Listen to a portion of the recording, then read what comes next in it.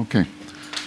So as I said, the last two lectures today and the last one will be on not on deep learning, but on understanding object or in general neural representations of in deep learning. And what I mean by that is taking trained or pre-trained networks, as you will see, and understand what type of representations emerge due to learning of a task. And so this is the title, Emergence of Object Representations in Neural and Artificial Perceptual Hierarchies.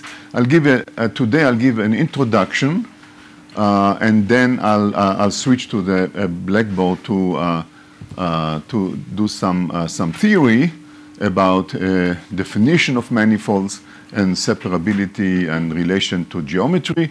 And the next lecture will be showing you numerical experiments and then discussing rapid learning of new objects.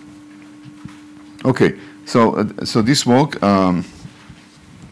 I've worked on it for several years, and by now I'm fortunate to have very brilliant colleagues. Dan Lee, Suyun is now in NYU and Flatiron.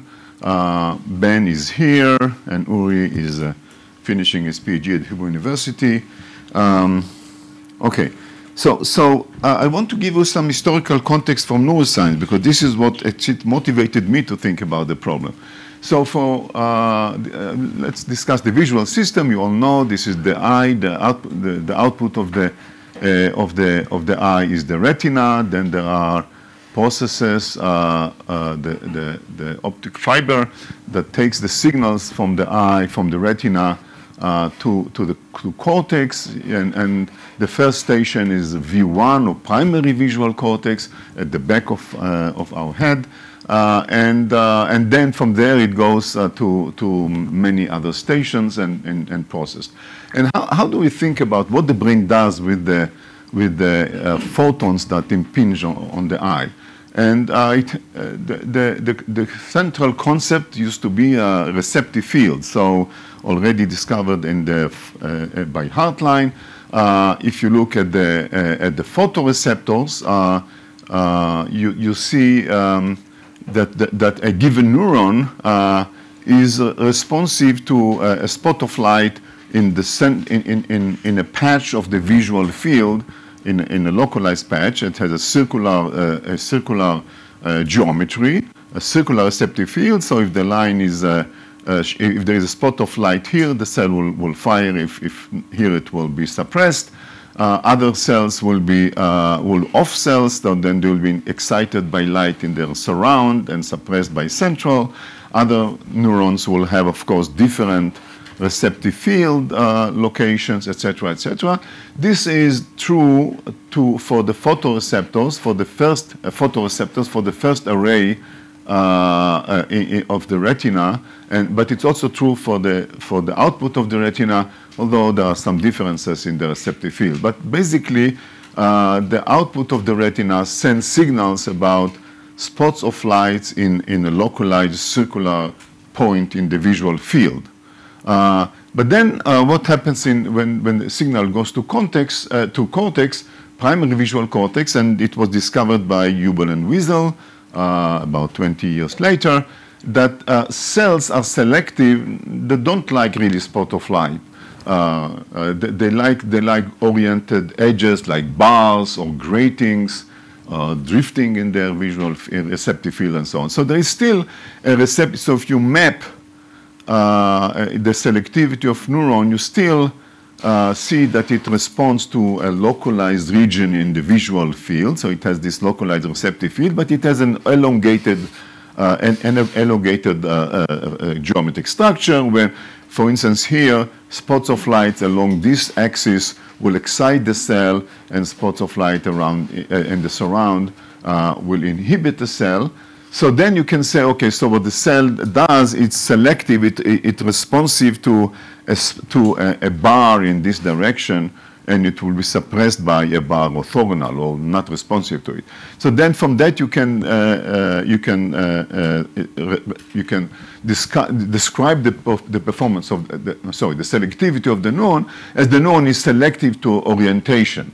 You plot here orientation tuning curve. This is the firing rate of the neuron, the response amplitude of a single neuron, and this is the angle of the oriented, the angle of the bar or the grading here. And in this particular case, you can say, well, the neuron has a preferred angle. So this is the feature that the neuron likes, this particular neuron, and it responds only to a narrow band of angles around its preferred angle. Another neuron will have here, another one will have here, and so on and so forth. So you can say that primary visual cortex is a collection of neurons, and they are, again, filters of the visual signals, but now they filter not spots of light, like here. They filter the feature that they like are orientations. And so that's nice, very nice, and makes a lot of sense. But then you ask, okay, what happens to the next stages? So, okay, before we go to the next stages, then you know, I don't want to go into a historical perspective on the theory of early vision. If we want to ask, okay, can we understand? Let me go back to this. Do we understand why? What are the sizes of these receptive fields and the retina, and they seem to be, they are known to be adaptive, and why you get these Gabor filters, as we call them, in the primary visual cortex. And there are beautiful theories which were developed, called efficient coding theories and information theory, that really predicted, or at least accounted for this. You know, the first stage are circular filters, and then the next stage are predicted to be Gabor filters, this kind of simulations of these theories, and so on and so forth. Then, of course, people, many of us ask, okay, what about the local cortical circuit? So there's a lot of work on that, but that's outside the topic today. But then the question was, okay, what's going on beyond V1? Beyond, so here you have the stream of propagation of signals, visual signals, from V1, which is here, to the rest of the brain. So this is all visual cortex, so they're all visual areas. They don't respond, so primarily they don't respond to auditory or other signals. It's visual cortex. It's a big chunk of our cortex, both in humans and in primates. So then the famous two streams. One stream, a dorsal stream, which cares mostly about location and motion, and we are interested in the ventral stream, where neurons are mostly selective to shapes and colors and so on. So then the question is, what's going on in this ventral visual system here? V1, V4, etc. MT is in dorsal, but then IT. So there are many stages here. Some of them written here. The photoreceptor pixel layer, output retinal ganglion cells at the output of the retina. So this is like the eye, then LGN, which is, we'll not talk about it, it doesn't change much. Then V1, V2, V4, up to IT. So from the perspective of experimental neuroscience, there was some progress in understanding what happens in, maybe V2, V4, end stoppers, maybe curvature cells, trying to characterize what type of filters of features that are being processed or selected for in those stages. And then one go to IT, and then what was discovered that IT neurons, many of them respond to objects. Different objects, different neurons respond maybe to different objects, different faces. So they respond to much more complex set of features. But it was difficult to actually make sense of it for two reasons. First of all, the complexity of the features. And secondly, it turned out that the deeper you go into the brain, the more the idea of a single neuron characterized by a fixed set of features that the neuron is selective for turned out to be not so useful because it was very contextual. So you can say, well, for a given selection of object, the neuron likes, this part but this type of features, but then you show another set of objects and they change. So a very strong nonlinear or contextual influences on the receptive field properties of neurons. So this was basically a dead end. So the field was really stuck, and there was no really a theoretical framework for understanding that. So this is the kind of the heroic attempt: simple cells, complex cells, end-stopper curvatures, and so on. But they all were of limited use. All right.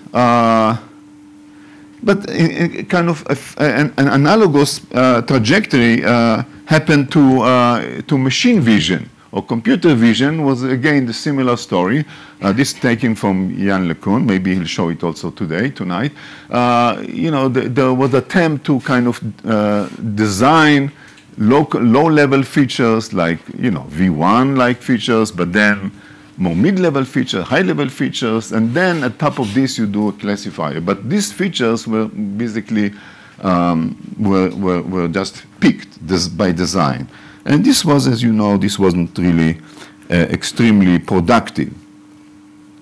Okay, and then, of course, the ImageNet competition. It's all known, the deep network success in an object recognition task, and as we say, the rest is history.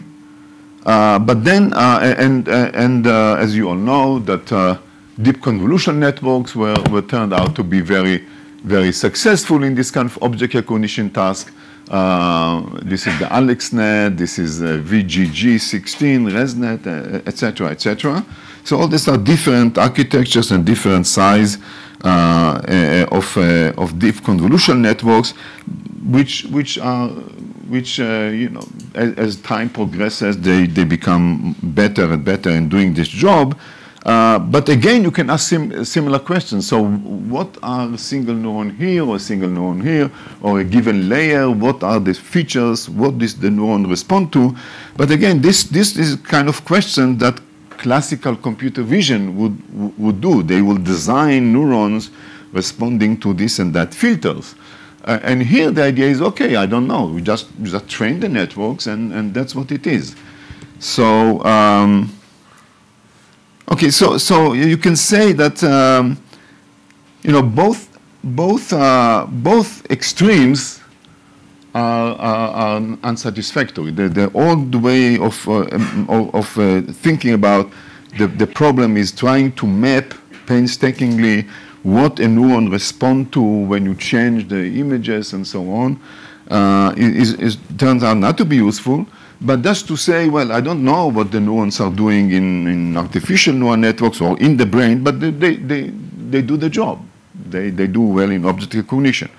So what I'm going to try to convince you that there is some midway in between these extremes. That there is a way, I think, to try to understand better what type of representations emerge in those networks.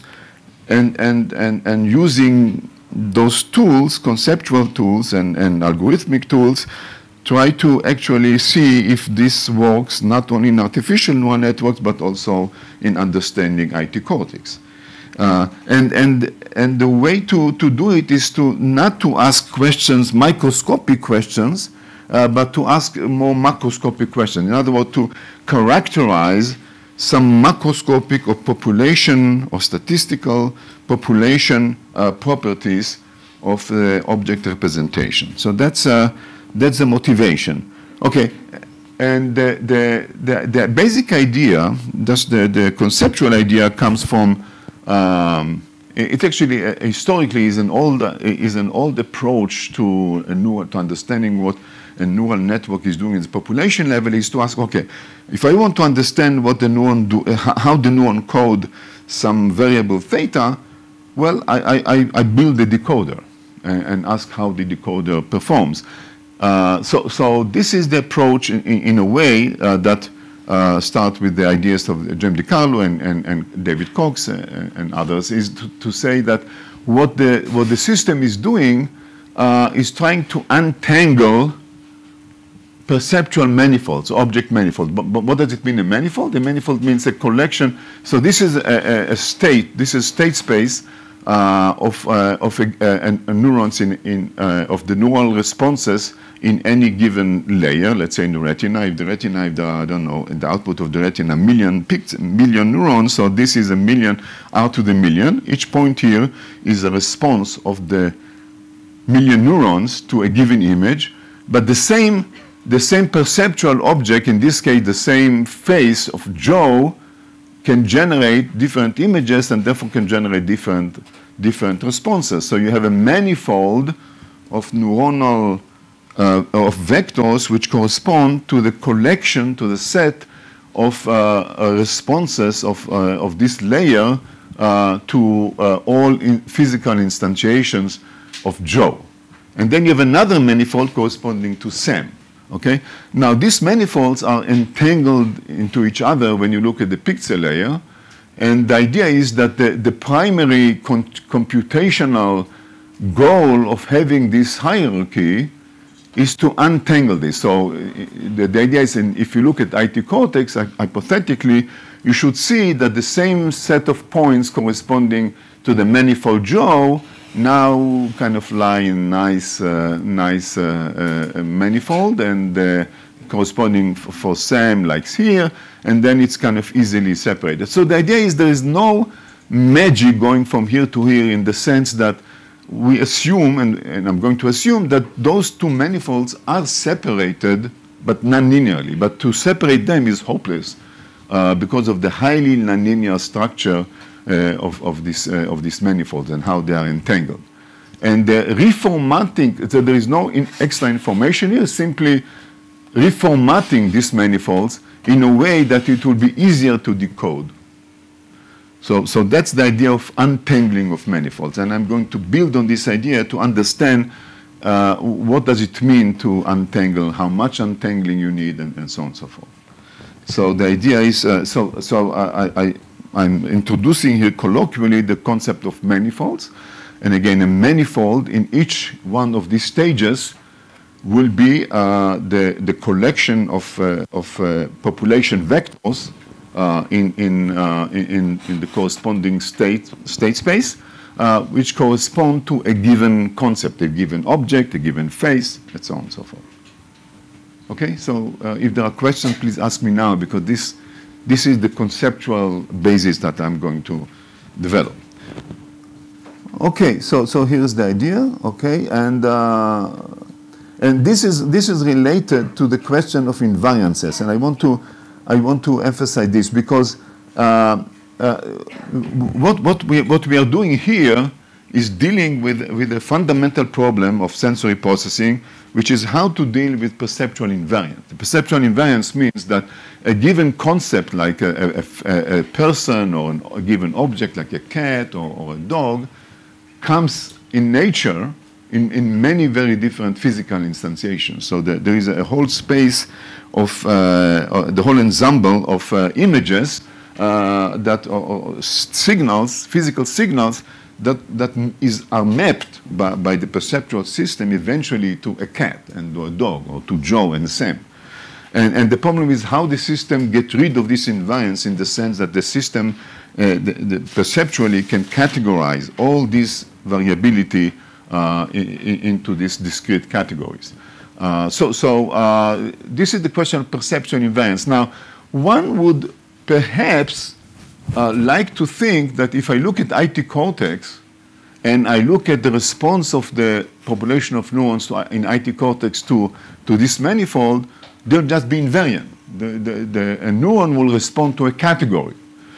So this means that perceptual invariance is already achieved at the level of IT cortex. Okay? Correspondingly, you might imagine that if you look at the deep convolutional networks, going back here, no, I'm going up, sorry. That if I look at the feature layer, and I'll call feature layer not the readout layer, but the layer before that.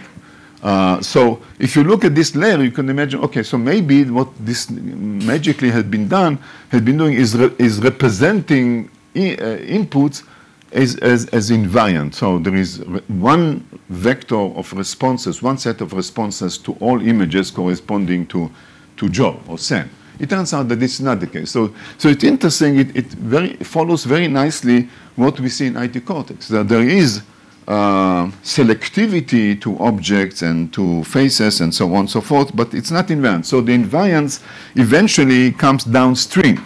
So the idea is that the visual hierarchy are preparing the job. You know, if I go here, back here, the visual hierarchy is not invariant. It doesn't map all this to a point, but these manifolds are now manageable by readout neurons that, for instance, do linear separation. Okay, so that's the idea. So and again, this idea you can take to auditory cortex. You can take to other sensory hierarchies. Okay, so what eventually we'll be doing after developing the theory is basically is trying to test it by saying, okay, so let me look how much I can. Suppose I have a readout neuron here, and trying to read out, to separate those manifolds by hyperplane, how well it can do, hopefully poorly, and then look at if I do read out from here, or read out from here, read out from here, read out from here, how improved the performance is for a linear classifier, a linear decoder that is applied to each one of the stages as a measure of the untangling of those manifolds. Okay? This is the general idea. Okay, but before I do that, I want to introduce. I want to do the theory, but before I do the theory, I want to. No, okay, good. Okay, so I want to do the theory, and I'll switch to the blackboard. I just want to say, okay, so there are two questions: what ensemble of computations are a good measure of untangled manifolds? And what are the relevant geometric measures? And there are a series of papers, the references that you can look. Okay, so I can turn this off and turn this on.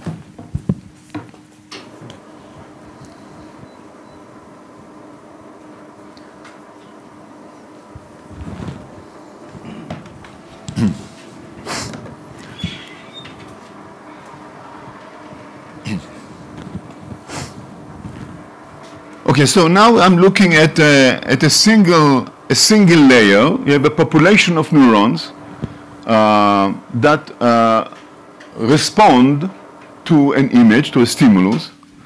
So, you know, think about this as a kind of n-dimensional space, so x1, x2, etc. This is xn. So each point here is the response of all the neurons, right? It's a vector with n components. It is a response of each one of the neurons to a given stimulus, an image of a cat. And then there will be another image of a cat, so there will be another vector, another point here, and there will be another image of a cat, will be point here, and you know, and point here, and so on and so forth. So let's say if these are responses corresponding to the cat, as we said, I'll call this a manifold 1, a manifold of a cat. And, well, similarly, I may have responses to, so this is a cat. And then I have a collection of images here. So this one will be maybe an image of a dog, and another image of a dog, etc., etc. And this will be another manifold, right? So this is the idea. Okay, very simple. Okay, so now we want to formalize it. So I'm calling a manifold any compact set in Rn. In other words, this is Rn. I'm talking about Rn. All the points are vectors in Rn. And I'm not, unlike in mathematics or even statistics, in machine learning sometimes, manifolds are defined by the smoothness property. But in my case, it's completely general, okay? Well, I'm making some assumptions, but not necessarily smoothness assumptions.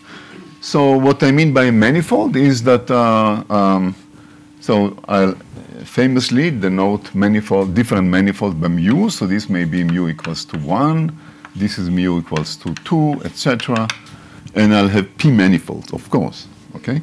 So P manifolds.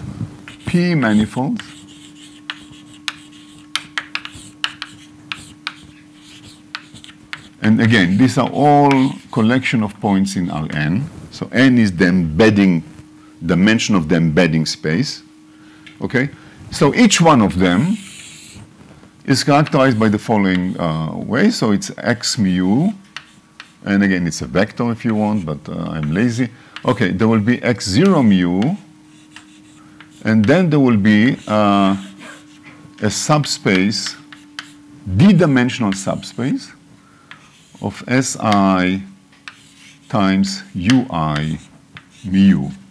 So this is x mu of S, and I'll explain what I mean by that. So each manifold, okay, so now forget about this picture, maybe I'll do this picture here. So I'm formalizing the manifold, each manifold in the following way. So I have this, okay, so so on. So this is Rn. Now I'm looking at one manifold, maybe collection of points here. So I'm defining a center of the manifold. This is x0 mu. This is the center of mass of the manifold, the distance vector from the origin, how far the position of the manifold relative to an origin. And then within this, and then I'm assuming this is the d-dimensional subspace, so what's known as affine subspace. Affine subspace is the linear subspace that are displaced from the origin. So this is now, I have here U1. In this case, it will be two-dimensional subspace, U1, U2, but in general, it will be d-dimension. Okay, so it is a d-dimensional subspace. And then the points, so you can project each point in this manifold, you can write as the center, and I'm going to assume for simplicity that the U's are orthogonal to the center. That's for simplicity. For now, in the theory, we do more general. So U1 and U2 are orthogonal, not like I drew it, sorry, are orthogonal to x0, right? So x0, mu are orthogonal dot yi mu are 0, or approximately 0. So the manifolds are kind of centered so that the center of mass is basically the distance from the origin, and the subspace spanning the manifold is orthogonal to x0. And they are also orthogonal. So ui mu dot u j mu are also 0, or at least approximately 0. So this is the subspace in which the manifold resides in, and then there are the shape. The manifold doesn't span the entire subspace, right? It just constrained by some shape. So the shape variable is Si, is the coordinate of x mu on this subspace, so the Si. And Si obeys some Si, this vector. So I'll denote by S the vector of d-dimension, right? So this is this coefficient here, and they obey some, I don't know, let's call it M, some constraint. Okay. For instance, if the manifold, let's say an example, if it's an ellipsoid, then sum over I, Si squared over Ri squared are 1, where Ri are the radii of the ellipse, and Si square is and Si are the coordinates, right? I goes from 1 to D. If it is a sphere, all the Ri's are the same. If you want to do it, if the manifold is a collection of points inside the ellipsoid, then it will be here. If it is on the surface, it is equal to this, etc., etc. So this is clear. So these are the coordinate of the manifold, the coordinate of the Rn points on the d-dimensional manifold. There is all the points have projection 1 on the center. This is for simplicity, centered manifold, and have projection Si on the Ui. So as you vary Si, subject to the constraint given here, you are basically mapping the manifold in n dimension.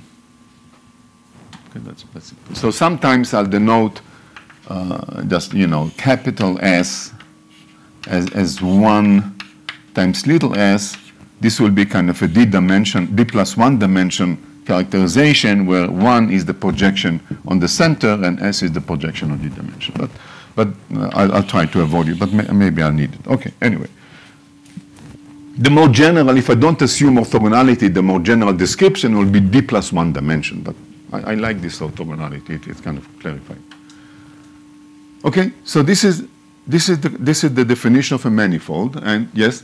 Would we use the S to describe the outer shape, or more like a variant or something? It doesn't matter. So as I said, you can put here less or equal, then it will be inside. You can put here equal, then it will be on the surface. But you can also have manifold which which are point cloud. That's a set of points, discrete set of points. Okay, so it's completely general. So when I talk about point cloud, okay, it will just be each manifold will just be a set of points, m points, for instance, per manifold or something like that, finite.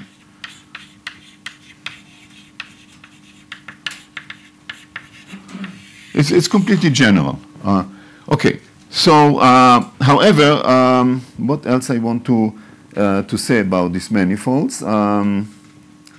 Centered. Okay, so I'm going to assume for simplicity, I'm going to assume now that there are p of them, and I'm going to assume that all of them have the same geometry. That, again, for simplicity, the theory is more general.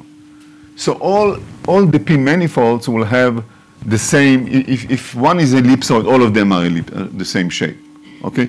They differ by the position of the center and the orientation of the U's, the subspace. So one manifold is here with this orientation, another manifold is here in that orientation, and so on and so forth, okay? I'll talk about the orientation position in a moment, so, but the geometry will be the same just for simplicity. And also, I would like to do, sometimes I will scale, I'll introduce just theoretically as a construct by saying I put r here, little r here. So this will be then another parameter r, which I'm just doing for the mathematical clarity, because then I can say, okay, what happens if I take the same shape of manifold, the same dimension, but I shrink it or expand it uniformly. So this is the scaling R. So it's nice to clarify things, and you will see how I use it. So this will be R equals to 1 is the natural manifold. R less than 1, I shrink it. R bigger than 1, I expand it. Okay, so we have this manifold. I'll talk more about the collection of manifolds. And mu goes from 1 to p manifolds. And now we want to do computation. So I'm talking about linear separability of these manifolds, okay? And in principle, one could say, let's like an object recognition task, let's ask, can you linearly separate this manifold from all the rest, or this manifold from all the rest? This is hard theoretically, and it is too fine-tuned also in practice. And I would like to introduce instead an ensemble of linear classification problem. So I can average over many different tasks, but all of them are linear classification. And the way I do it, so the task is that I am generating labels, binary labels, y mu plus minus 1, okay? And then the task is to find a linear classifier. So I can write it down as y mu to find w, n-dimensional weight vector, such that w dot x mu, of course, of all points on the manifold is bigger or equal to some margin which is bigger than 0. So, bigger than 0 is linear separation. In general, I can ask, okay, I want to separate it with a margin cup. Okay. So this is the task, and now I can generate many different labels, and I have many different linear classification tasks, and I can kind of average over them and say, are the manifolds are nicely separated so that I can, with high probability, as we'll talk about in a minute, I can separate half of them from the other half. Okay. Okay, so now we have to do some statistical assumptions to do some work. So here is the statistical assumptions.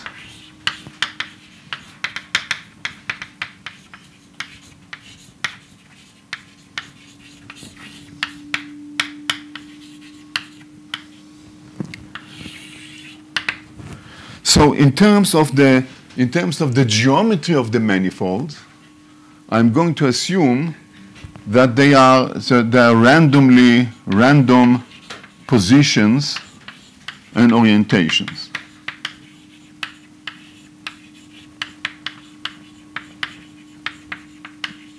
Right? So this means that, the UI, I'm sorry, this is delta ij, of course. So the UI mu dot uj nu is delta mu nu, delta ij, at least approximately, but, okay. Yes? I thought we were trying to find a representation of the x mu such that they were going to be separable. But now you're saying we're finding a given x mu, a w such that it separates the... I'm trying, given manifolds, I'm trying to find weight, which is, weight vector, which is defining a hyperplane, which will separate the plus manifold from the minus manifold. Okay? Then I have the same manifolds, I have different labels, so different collection of manifolds are plus and minus. Then, of course, I'll need another W, and so on and so forth. For each set of labels, I need to find a weight vector that separates the pluses from the minus. And again, if I didn't say it, I want to emphasize, the labels are uniform within manifold. All the points of the manifold has to have the same label, either +1 or -1, depending on the y's. So y mu, it doesn't have s, right? Y mu is the same for all points s on the manifold. That's important, otherwise we didn't do anything. Okay, so again, manifold are random positions, and the same x0 mu dot x0 nu is, again, approximately at least delta mu nu. Okay, I have to say something about the normalization. So basically what I'm doing is that the u's and the x's are going to be unit 1 vectors, but at least in statistics. So basically I'm taking all components of the vectors u and all components of the x's mu, all components of them. This is n-dimension, it's all n-dimensional vectors. So all the components are Gaussians with variance 1 over n. So they're approximately unit vectors, and they're approximately orthogonal to each other. Okay, that's what I'm going to assume. So this is the statistics of the manifold. So the manifold can have very nice structures. Okay, so but how they positioned in space, I'm going to assume they're random. And again, the theory is extended to introduce correlations, but I won't do it today. Okay, so that's one statistical assumptions, and then the labels are random. So y mu's are ±1 independent random. So I sample P of them and assign those to the manifolds. And then, of course, the thermodynamic limit, we cannot live without it. So the thermodynamic limit, not surprisingly, is going to be P and N is infinite, going to infinity, but P over N, alpha equals to P over N is fixed, or the 1 fixed.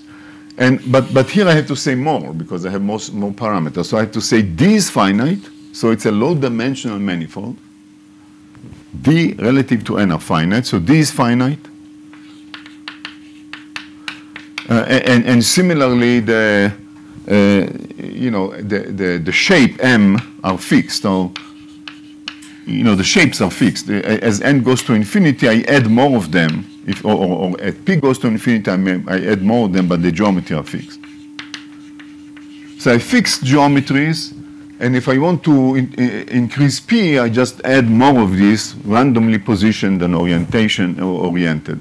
Or if the geometry is not fixed, then I have some statistical generation ensemble of this. All right. So this is the problem, okay? So you see, this is a linear classification problem, but not, it's still on points. You classify points, but there is a strong correlation between the labels of different points. Good, but I'm sure you are expert on Gardner theory and capacity of perceptron. Yeah, but this has been covered. Okay, good. So basically, the goal is to extend the classical theory of linear classification of points to linear classification of manifolds. But before doing the theory, discussing the theory, we can discuss bounds, and I think this is kind of illuminating. Okay. Yes. When P is larger than N, yeah. You assume that all of the U's are orthogonal? Well, then they approximate. Well, as I said, this is the assumption. It's not really orthogonal. I can always do this. Yeah, you're right. It's not. Okay, first of all, P is not going to be larger than N, typically, but P times D is going to be larger than N. Okay, so there are many of them. So you're right. So this is why, this is the assumption. They're all Gaussians. All right, so let's talk about bounds, which we can do it in our head. So remember, I introduced this R parameter. So let's say what happens when R goes to 0. So this will be bound number 1, R goes to 0. Well, if R goes to 0, what do I have?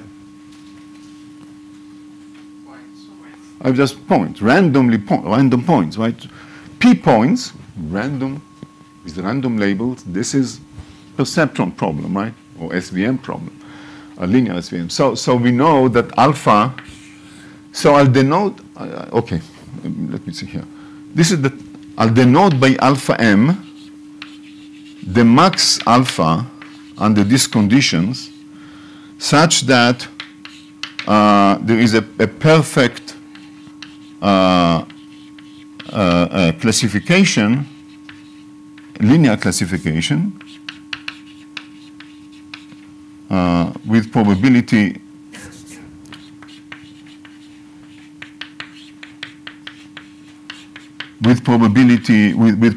just goes to 1 in the thermodynamic limit. So by probability, I mean averaging over the labels. So for a given, so in finite N, some choice of labels will have a solution, other choices will not have a solution, but in large N, there is a very sharp phase transition.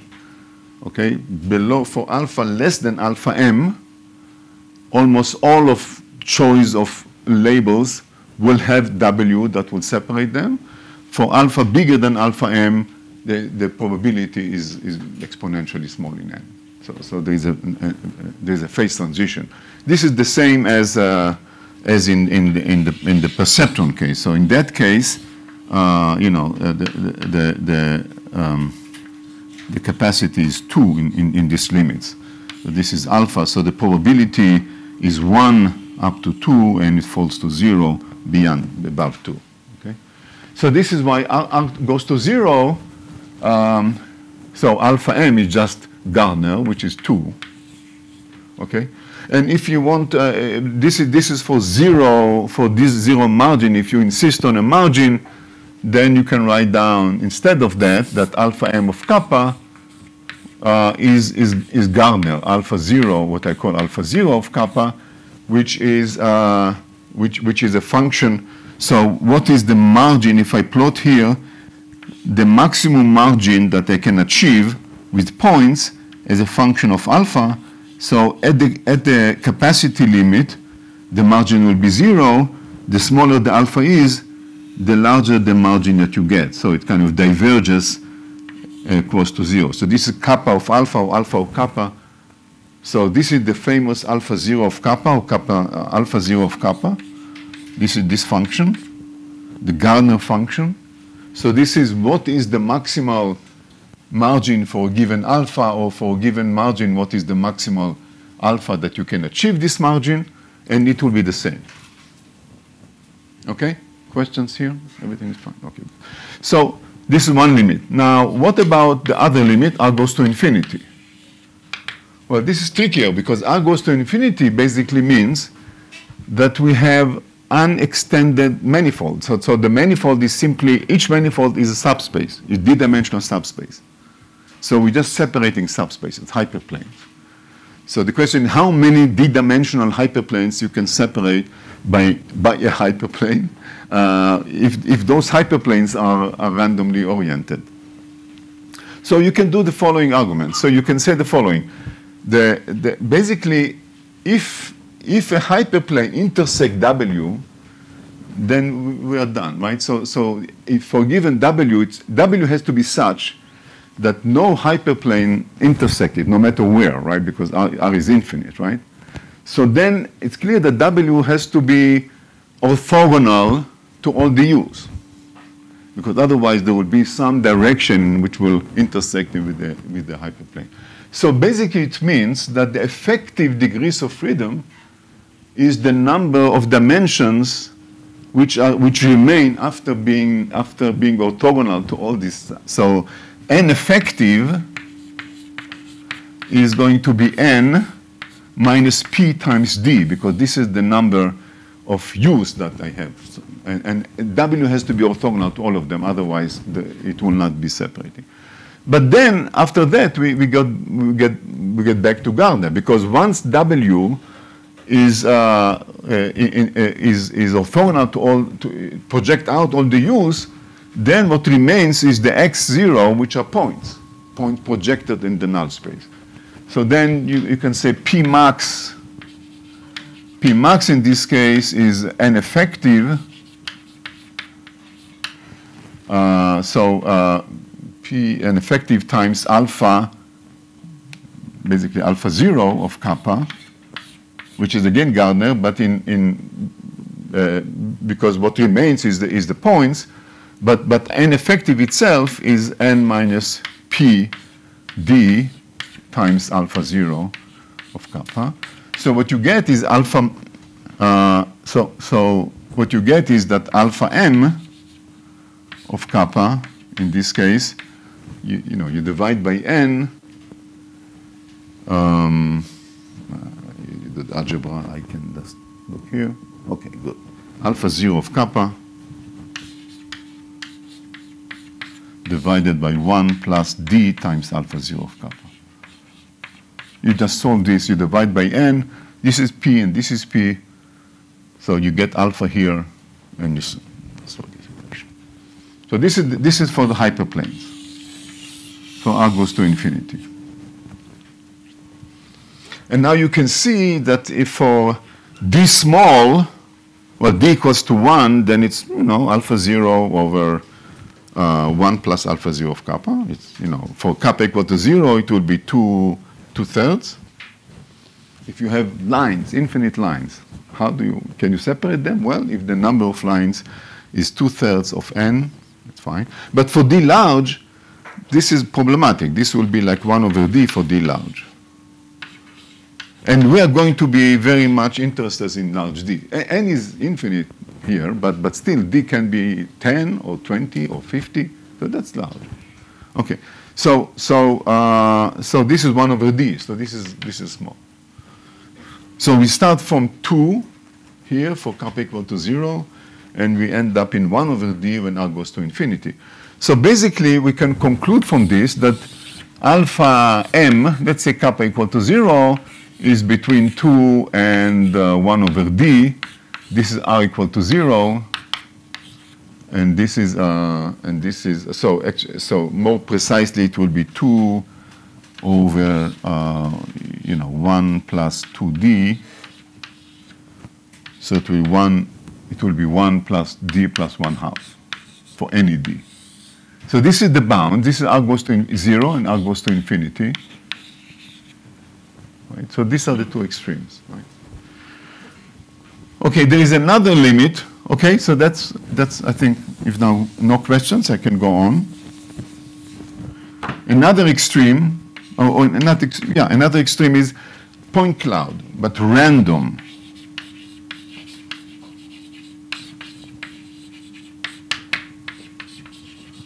Random point cloud, I mean, each manifold has m points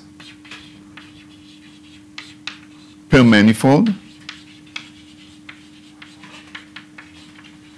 Okay, but they're randomly selected. And you mean alpha inverse there? Can you say it again? I think 2 is the maximum alpha, right? Okay, so what happens here? We have to be careful. So there are m points per manifold, but two is the maximum anyway. Yeah, it's written for the inequality. No, two always is. I mean, 2 is the maximum. Whatever. We cannot beat this. This will be points. But this is now, it's not going to be 2. But in the inequality, it's in the lower side. I'm sorry. Absolutely right. This is less and this is big. Sorry. Thank you very much. Alpha is less than 2 and bigger than this. Thank you. Good. So, but now we have random point clouds, but this example is good for kind of a baseline. You have points and you say, well, maybe they are structured, the manifold and so on, but maybe not, maybe just random. So suppose I have a collection of images, corresponding to a cat and to a dog and to a house and so on and so forth. But then who said that they're really correlated? So let's do the experiment. Let's reshuffle. Let's just, randomly give the labels, this is plus 1, this is minus 1, just randomly shuffle these points and see if there is a structure remains. So this is the shuffled experiment. Well, then it's also clear what's happening because there is no structure, then basically what you have MP points all together, M times P, and they don't have any structure, and the labels is basically random on them. So it's a game Gardner. So basically what you get is alpha is going to be 2 over m, right? Because it's p over n, so it's 2 over m.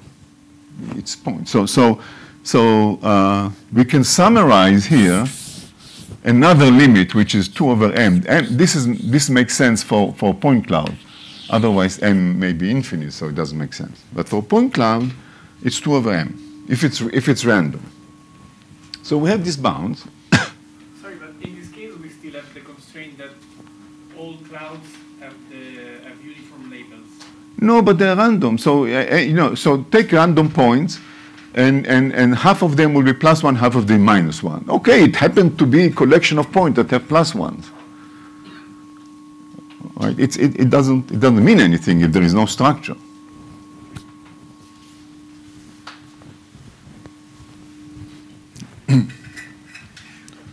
All right, so these are bounds, and this is very good, not only theoretically for sanity check, but also in practice when you want to test it, you have bounds, simple bounds to compare to. Are alpha does alpha order 1, or this is more like 1 over d, or more like 2 over m if I point cloud, and so on.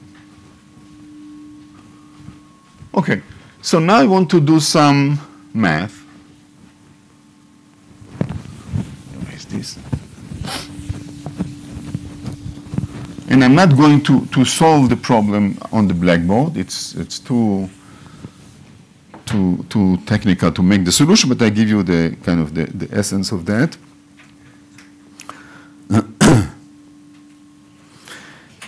Good. So first of all, what I didn't say, but I should say, is that I need to know. I already normalized the use. I raised here, but All of them are approximately unit vectors, the u's and the x's and the x zeros, I'm sorry. They are Gaussians with 1 over n variances. Now, what is W? W, I'll normalize the relevant normalization for W, one can show in this thermodynamic limit, is to choose W to have norm n. But of course, you can define whatever W you want. If you scale W, you of course have to scale kappa.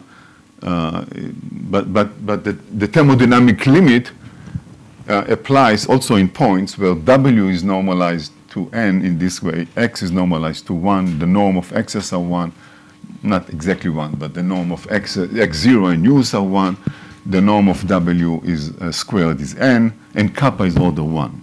Okay? This is because the task is hard. Even, you need a big W to separate. That turns out to be the relevant normalization in thermodynamic limit, even for points. So then, how do we solve this problem? We write down the volume, like Gardner-like calculations.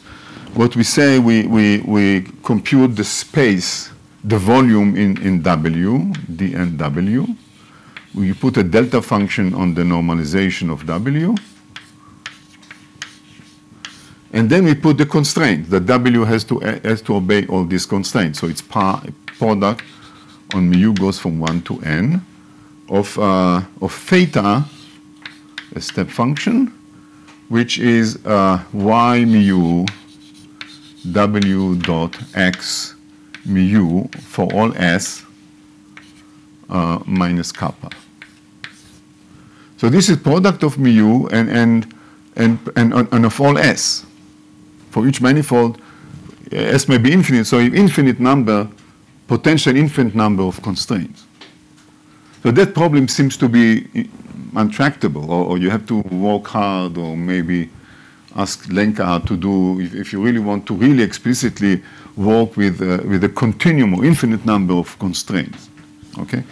But it turns out that this is not such a big problem, and the reason is that if all of the points on the manifold have to obey this constraint, then obviously I can write it down by saying the minimal point, the worst point, has to obey this constraint. So I'm going to write this as, forget about S here, but write instead of this, write H min.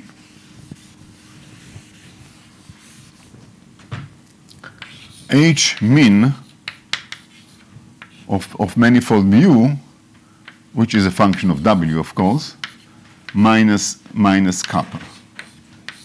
And H min of manifold mu is simply defined by minimizing over S, over the points in the manifold, of W of y mu W dot x mu of S.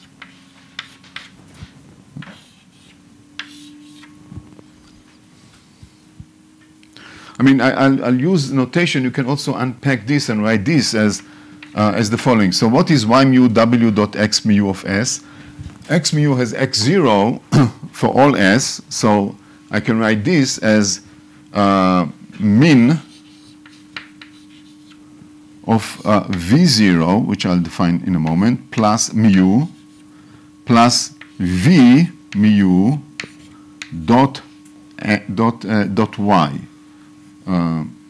No, I'm sorry, minimum dot S. Minimum over S. I can write this inequality in D or D plus 1 dimension. The projection of W on the manifold, on the center of manifold mu, so this is V0 mu, is the projection of W on the center, and V are the projection of W on each one of the U's. So VI mu is W y mu times W dot yi. Yeah, I'm sorry, ui. And S is the D dimension. So now I have to do the minimum given W. Okay, so W is given. I can compute its projections on the axis, on the d+1 basis of the manifold. These are the V's.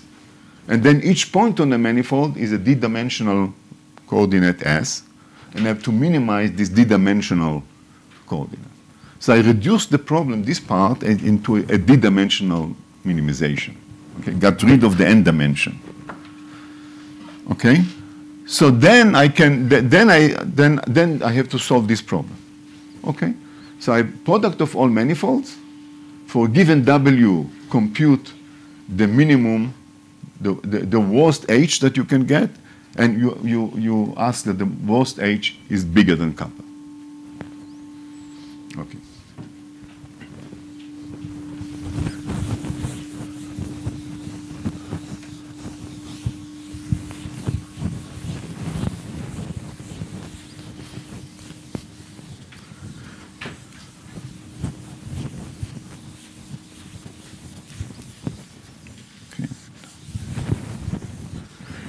Okay, so now you can do several things, but probably the simplest one, or it depends on your taste, and is to do replica.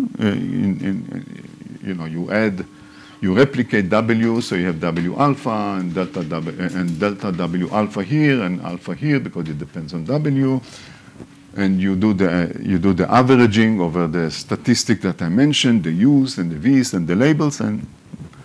Okay, and by now all of them, Lenka, are experts on doing that, right? Replica and n goes to 0 and all this stuff, right? Okay, so expert. Okay, so you do this. You take the n goes to 0 limit, and then you get an expression of the volume. But we want to make our life easy because we want to ask what is the maximal kappa for a given alpha, or sorry, this is mu goes to 1 to p. Or what is the maximum P for given kappa. So in that case, the volume shrink to 0, right? So we are looking at the point where there is almost no solution. This is why we want to compute the capacity either for kappa equal to 0 or for some finite kappa. Okay, so we do the replica and then ask, okay, so we have a solution for the volume. Now, at what point the volume goes to 0? This will give us relation between kappa and P, or between, yeah, that's what we want. Okay, so when you do this, I'll just give you the result, and I'll give you some interpretation of the result. So it turns out that the inverse of this function, alpha 1 over alpha m, m is for manifold, of kappa, is going to be the following, is going to be an average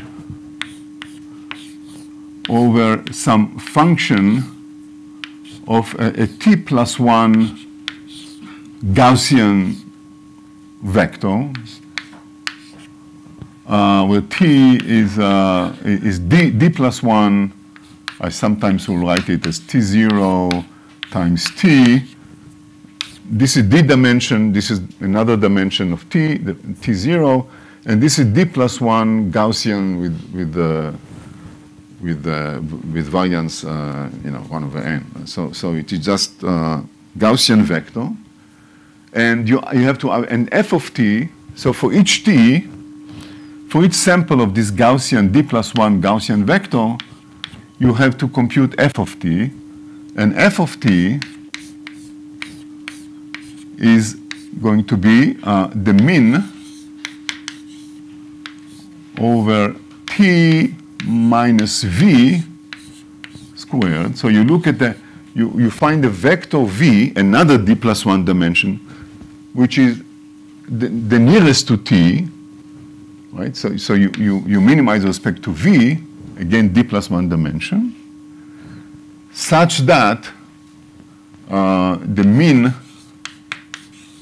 of S, as we discussed it, or the mean over d plus 1 vector S of v dot S is bigger than kappa.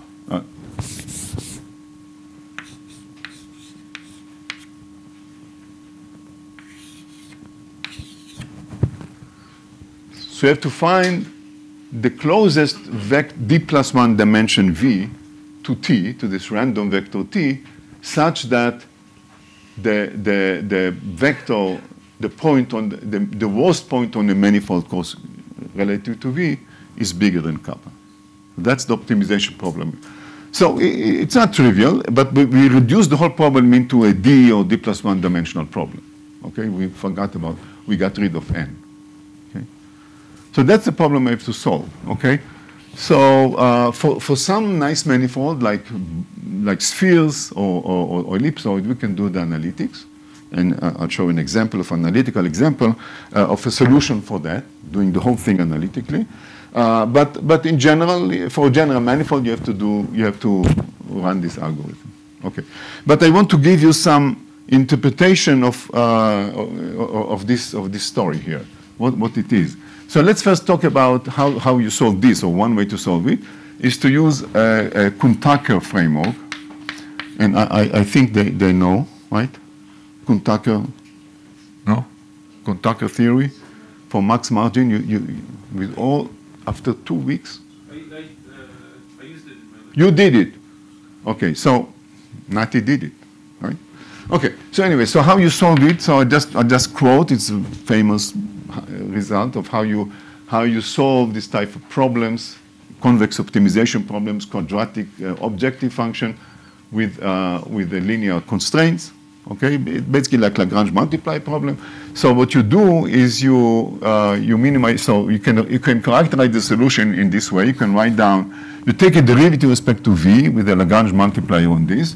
So basically what you get is v equals to t plus lambda times a derivative here with respect to v is s. So I write this s twiddle. So you minimize this with the Lagrange multiplier lambda on this inequality. But then, of course, you have to make sure that they satisfy the different constraints.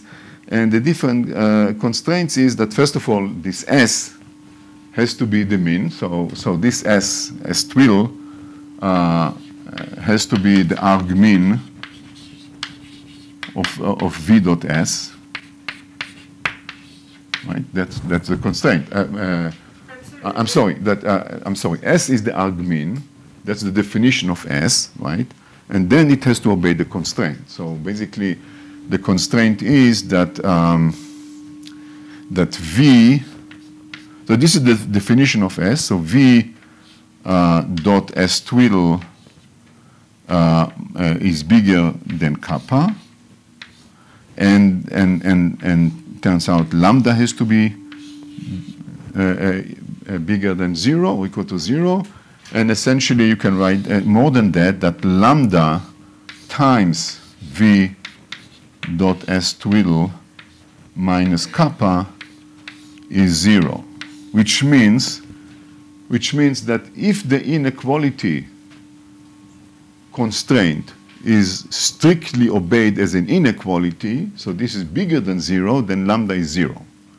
And if this is 0, if you are really on the margin, then lambda can be positive.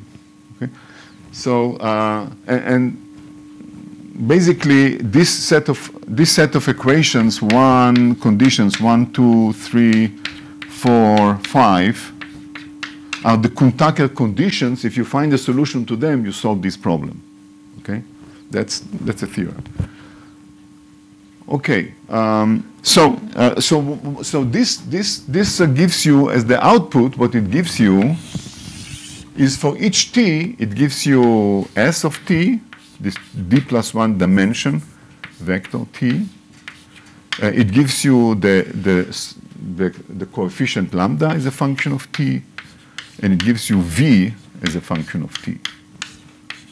Okay, and then you keep doing it, sampling t and average out. So this is one way to solve it, to use a package that solves the Kuhn-Tucker conditions for each t. You have this v, lambda, and so on, and you have the value here. This t minus v is simply lambda squared s squared, right? And you sample over t. Okay. So this is the Kuhn-Tucker, but the Kuhn-Tucker gives you also, I think, a nice interpretation of what's going on. And I want to remind you, and again, I don't know, did you learn about support vectors? Did you hear about support vectors for max margin? I didn't. Okay, this was on the list, and I said I need it. Okay, so those of you that are not familiar with that, it won't help you. But those of you familiar, I want to spend a few minutes to remind you about that and to see the connection. So, in general, this is a max margin problem. You have a set of points. You want to find a linear classifier such that it's not only going above zero, but it gives you you want to ask what is the maximal margin. You want to find W such that it gives you, not here, but in the original problem, to give you the maximal margin. So remember, we had Y mu W dot X mu of S bigger than kappa. And now I'm saying I want to find W. Basically, what we are doing is saying we want to find W that maximize kappa. We are maximizing alpha, but it's basically behind it is the same story. It's a max margin problem. If there is a solution, we are just taking the solution which maximizes kappa. And that's known as the max margin framework or support vector machines. Basically, you have a set of points. You want to ask what is the linear classifier that gives you the largest margin. So what is the largest margin? Is here, you have a set of points. These are plus. Let's say these are minus. And you want a separator. This is kind of n dimension. You want not only to separate the plus from the minus, but you want to find the hyperplane such that the minimal distance, which is the margin, the minimal distance is maximized. So you want to orient the plane. So this is W. And you want to orient the plane, given the points, such that the minimal, the closest point to the plane is distance is maximized. So if I orient the plane this way, it is still classified, but this point will be closer. Okay, so this is the max margin problem. Okay, so it turns out that the max margin solution has a nice form. So you can show that the max margin, if there is a solution, if the points are linearly separable, then there must be a solution. Maybe margin is small, but there must be a solution. So you find the solution with the maximal margin, and you can write it in terms of a set of support vectors. So y goes from 1 to n of lambda mu. What is my notation? Lambda mu, y mu, x mu, where the lambdas mu are bigger or equal to 0. So you can write, so from 1 to p. So you can write down the solution in terms of a linear combination of the examples, of the training examples. Kind of head rule if you want, input, output. However, it's only a subset of them which are non-zero because many of the lambdas may be 0. And it turns out that all the points which are interior to the manifold, to the hyperplane, okay, so in this case, all these points are far away from the margin. They will have lambda equal to 0, but this point may be, and maybe if there is here another point with the same distance, so they will have lambda not 0, or may have lambda not 0. So they are called the support vectors. They are kind of the support of the hyperplane. They constrain the hyperplane very tightly. The other one, they don't care because you can move it a little bit and it won't change the story. So only a subset of all the training examples are going to have a non-zero coefficient. And this subset are called the support vectors. Okay? So what about the manifold? Let's forget about replica and all. What about the manifolds? Okay, so again, we are basically solving a max margin problem. We are separating, but we ask to separate the manifold with the largest margin. So W will have this form, except that now, of course, I have here I have sum over mu, but I'll have in principle sum over lambda mu and s, and again summing over all s with y mu, which doesn't depend on s, but then W I'm sorry, not W, X mu of S. Okay? Infinite number of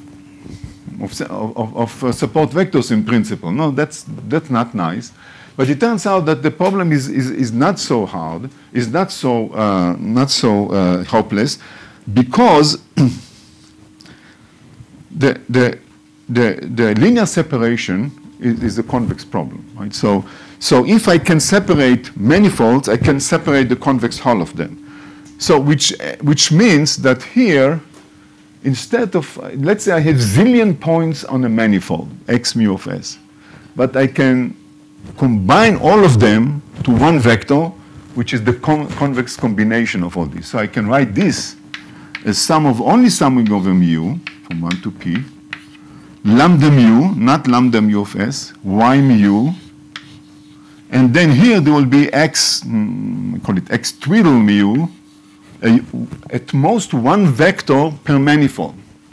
And this is just a convex, this is lambda mu, this will be x twiddle mu is simply sum over S of lambda mu of S times the original x mu of S, divided by the sum over S of lambda mu of S. This is a convex combination of the original point, so this is this point, and this lambda mu here are this summation. Okay? Okay. So it's an algebra that you can do, but that's nice because now we call this is support vectors. We call this anchor points. They are like support vectors, but now they represent the entire manifold. A manifold that has non-zero lambda, it means that the manifold is sitting next to the hyperplane. So, you have here a manifold, and you may here a manifold. In this case, this manifold has these anchor points here, right? This is interior, but there may be another manifold here with an anchor point, maybe the same distance. So this will be the anchor point. So that's nice. Every manifold is represented by one vector, which is kind of the worst vector with respect to hyperplane, the closest to the hyperplane. Anchor points, okay? Now you see, anchor points are important because we'll talk about them. Because as we'll see, they define the geometry. Yes. What was the comment? Yeah. A question? So, here. Yeah. Manifold might have all lambda 0. May have all what? All lambda and 0. And now a manifold has only one lambda, and of course lambda is 0 means that all the lambdas are 0. Right. Here, this manifold will have 0 lambda. It won't have an anchor point. That what? It won't have an anchor point. It won't have an anchor point. We, for theoretical convenience, we define an anchor point in any case the closest point to the hyperplane. But in principle, you can also say that's 0. But it's simpler to just. But in terms of W, what enters are only the manifold that have anchor points which are the closest, which are at the margin. Okay. But I'll define anchor point anyway, just to make life easier. But this vector here will not be here, will not be in this sum. Yeah. Are you assuming here the manifolds are? You're talking about very generalized manifolds. Are you assuming they're convex though?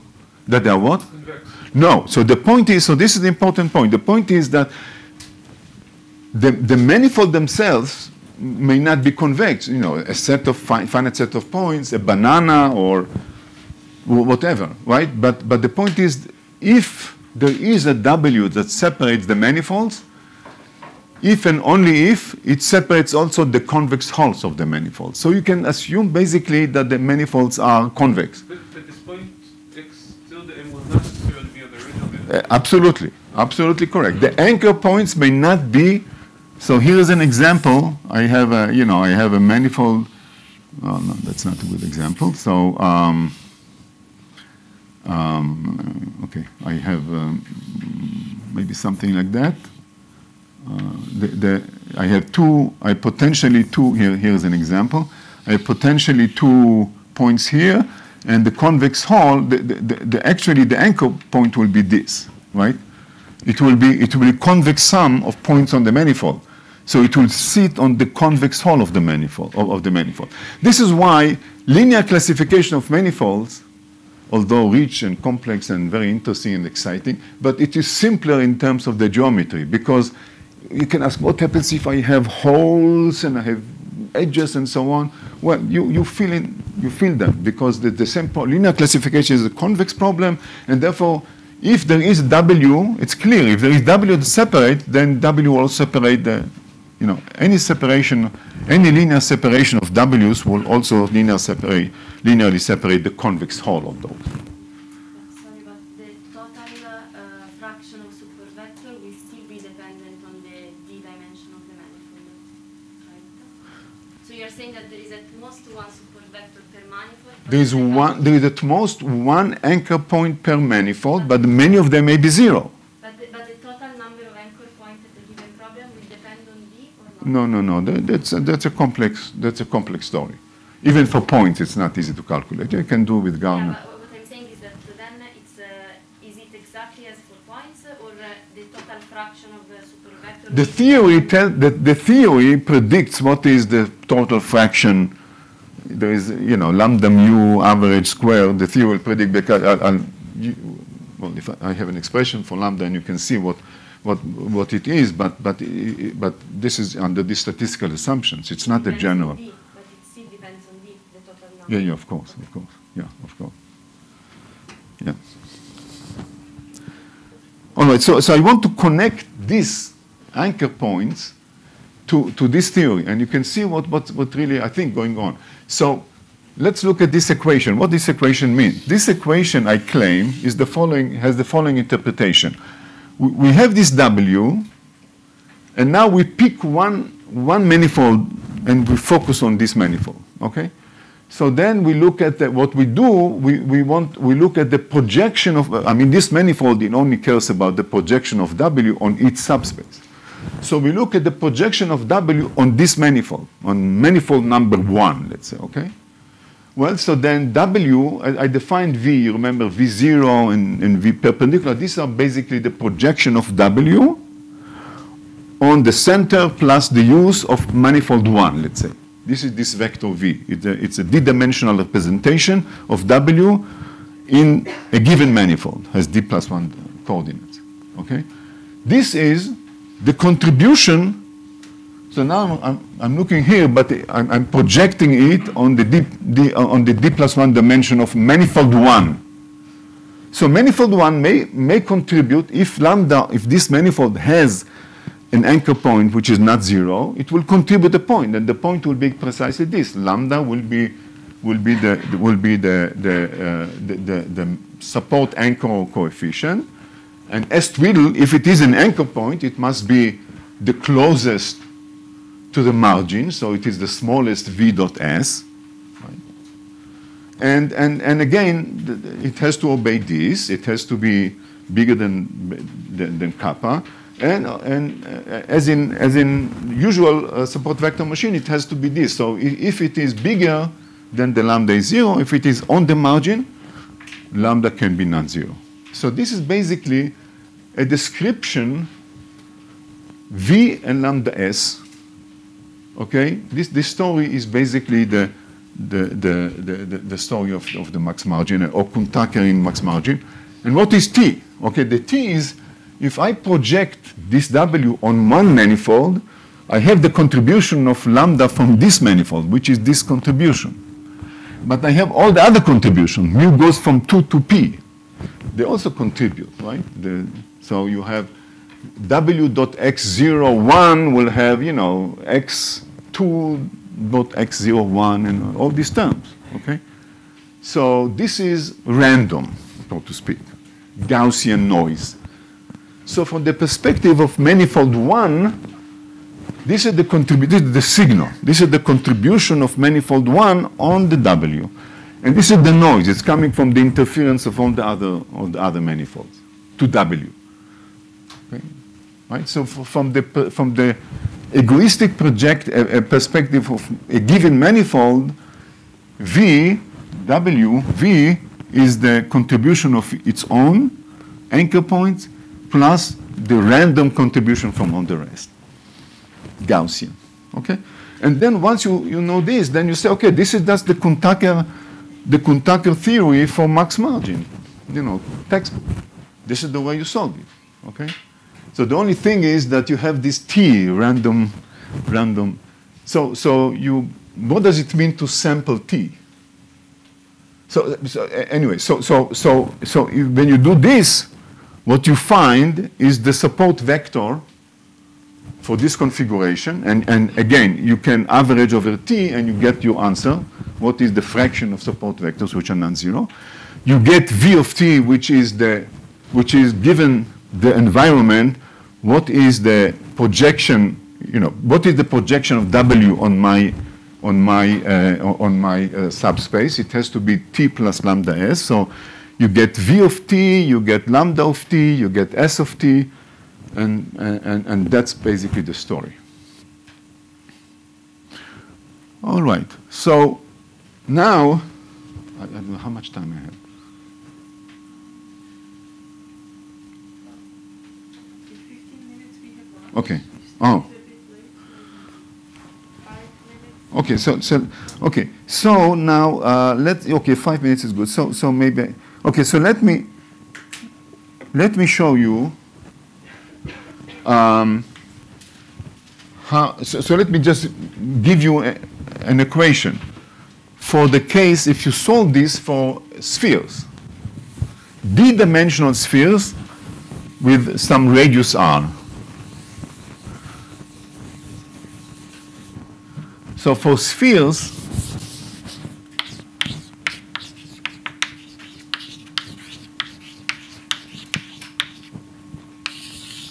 we get that alpha m minus 1 is a function, of course, of r and d, and it has integral d-dimensional. So remember, this t is d plus 1 dimensional Gaussian. In the spheres, okay, so this T is T0 times T. This is the projection of this random vector on X0, and this is the projection on the d-dimensional subspace. So it turns out in Gaussian, only the magnitude of T matters, so it is absolute value. And this is the chi distribution of d-dimensional Gaussian of its magnitude. And then for each T, we have a Gaussian D, capital D is a Gaussian measure on T0 from kappa minus T R minus 1. This goes up to kappa plus T times R. And here you have minus T0 plus TR minus plus kappa squared divided by 1 plus r squared. It's one integral, and then there's another integral from 0 to infinity of dt of chi distribution of t, and then there is here from minus infinity to kappa minus t times r minus 1. Again, Gaussian measure on T0, and then here the coefficient is T0 minus kappa square plus T0. Okay? So, okay, with the expression, you can compute it and play with it. I just want to add important point about why do you have these two integrals? What is the moral measure? And the reason is for the following. In the case of support vectors, you have either you have points, let's say kappa equal to 0. So either you have points on the hyperplane, then they are support vectors, or they are interior, then they don't contribute. So there are two possibilities. Either lambda is okay, but here it is more interesting. Suppose I have spheres, okay? So I have possibility that I have these are interior spheres that don't contribute, but these are touching spheres, okay? So this is one possibility, that the spheres touch at one point the hyperplane. But if it is a hyperplane, I can have also that the spheres are residing inside, fully inside the margin. Okay? They're also zero distance, okay, but they're fully embedded in the margin. And you can imagine if you have arbitrary shape, you have a hierarchy of possible geometries of how the manifolds are situated with respect to the separating plane. There can be a touching, there can be an edge, there can be a face, etc., etc. But for spheres, because of the convexity and smoothness, these are the only two possibilities, either touching or fully embedded.